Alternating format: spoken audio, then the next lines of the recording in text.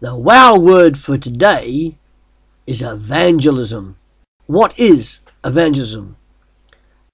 Evangelism is telling and showing other people about Jesus Christ and God's message of reconciliation for them.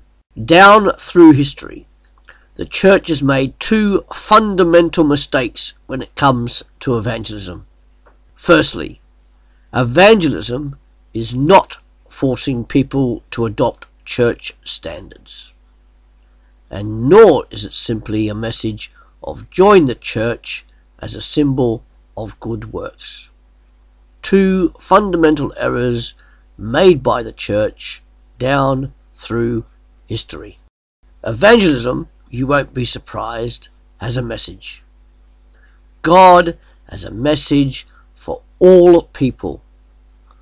God says that everybody has sinned against him, that nobody can earn their reconciliation with him, and that God himself sent his own Son Jesus Christ so that salvation could be had by all people of all time, and that it is only by acquiescing to God, by faith in Jesus Christ alone, that people are saved.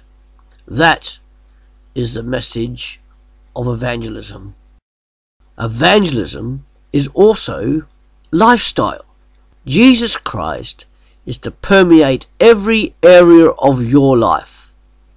You are a messenger of Jesus Christ and a message from Jesus Christ, whether you want to be or not if you are a Christian.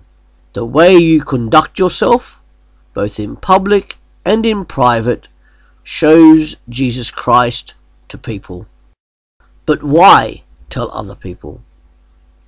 Prime motivation for evangelism stems from gratitude for what God has done for you, in that you love God because he loved you first.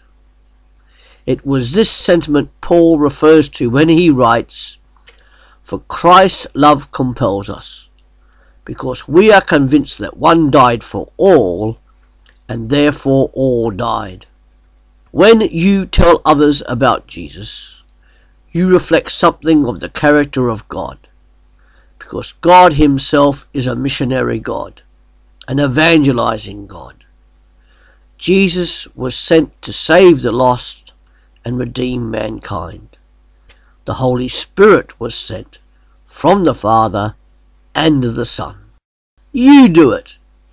God does not use angels to do the work of telling this message.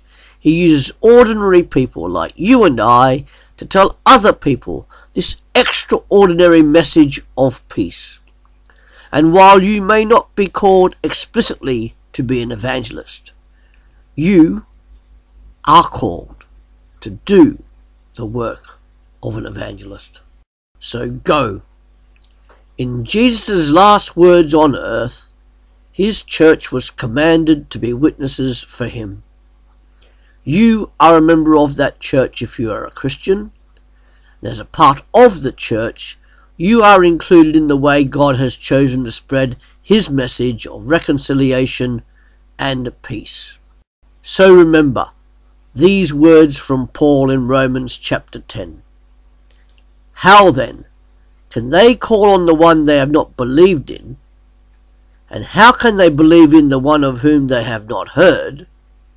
And how can they hear without someone preaching to them?